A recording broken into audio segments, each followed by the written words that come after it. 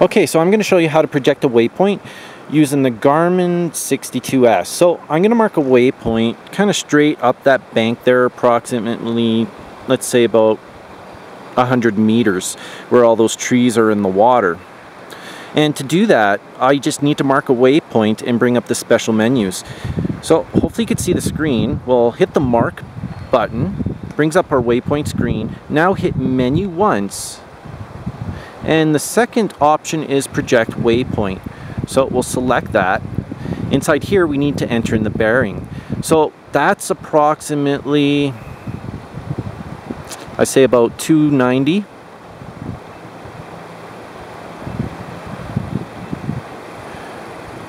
Hit done.